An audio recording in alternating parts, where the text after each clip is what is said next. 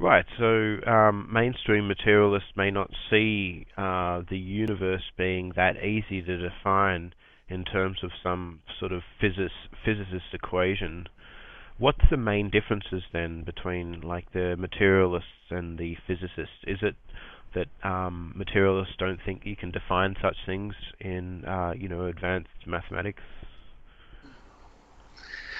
Uh, One reason that many philosophically literate scientists and scientifically literate philosophers would describe themselves as physicalists is that they recognize that, for example, bosonic force fields, dark matter, dark energy aren't matter in a conventional sense. Nonetheless, the positions are clearly most philosophers and scientists would say close cousins. But if we are to be physicalists in that sense, then the so-called hard problem of consciousness arises and the explanatory gap. And there doesn't seem to be any way to accommodate consciousness within this explanatory theme. But I think two separate claims need to be teased out from physicalism.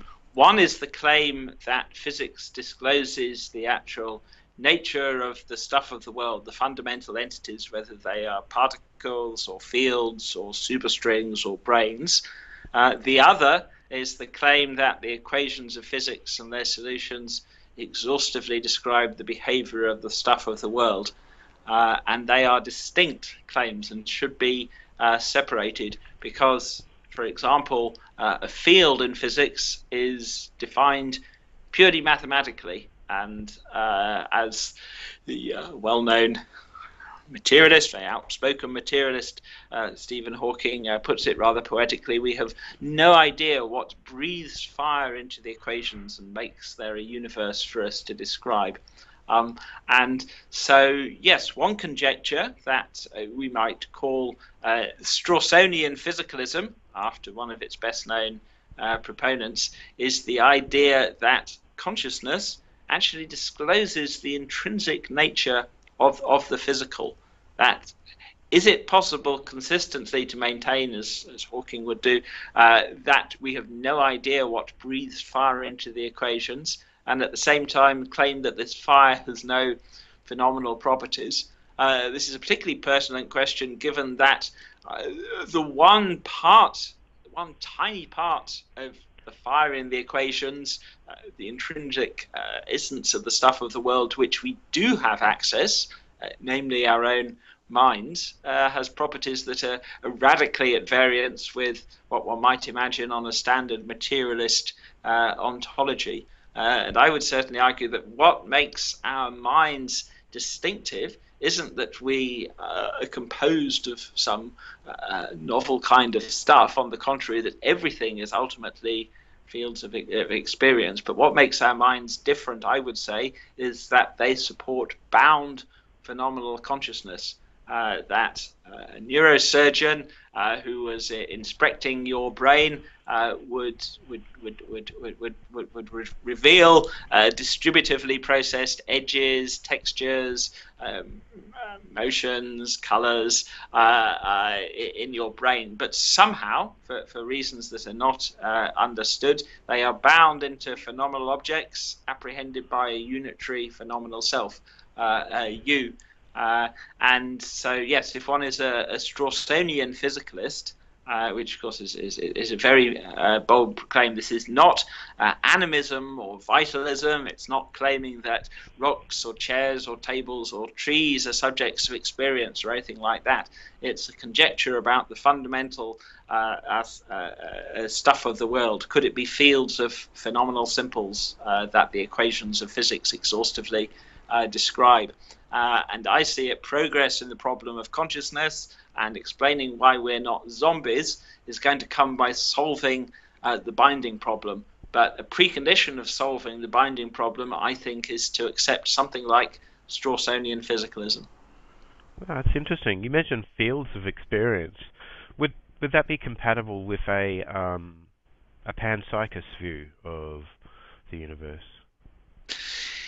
Yes, I think it's, to some extent, this is a stipulative definition, but I think it's worth distinguishing panpsychism, the idea that, in some sense, experience is attached to the fundamental physical properties, all the fundamental physical properties of the world, and what sounds extremely similar to idealism, the view that experience discloses the intrinsic nature of the physical, the intrinsic stuff of the world.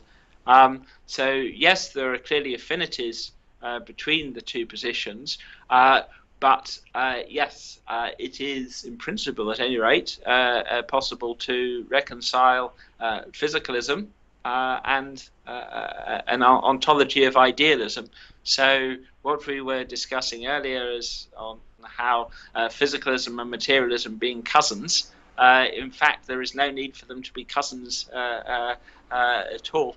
Because this is a very bold claim. If one uses the term idealism, most people will think of Bishop Berkeley to be reality is somehow mind dependent, or alternatively perhaps the idealism of the of the German school of idealists in the 18th and 19th century. But this particular conjecture, as I said, it's physicalist, accepts that the formalism of physics, the mathematical straitjacket of theoretical physics, is complete, but claims that the actual intrinsic nature of the physical is experience in its most rudimentary sense, which is wildly counterintuitive. But as long as even physicists won't claim that they know the intrinsic nature of the fire in the equations, Kant's noumenal essence of the world, so to speak, then it's very much up for grabs. And we know that something must be wrong with our conceptual scheme, because currently we're quite incapable of explaining consciousness within a materialist framework. Have you read Max Tegmark's The Mathematical Universe? Do you think he'd be a physicalist, Strawsonian physicalist even?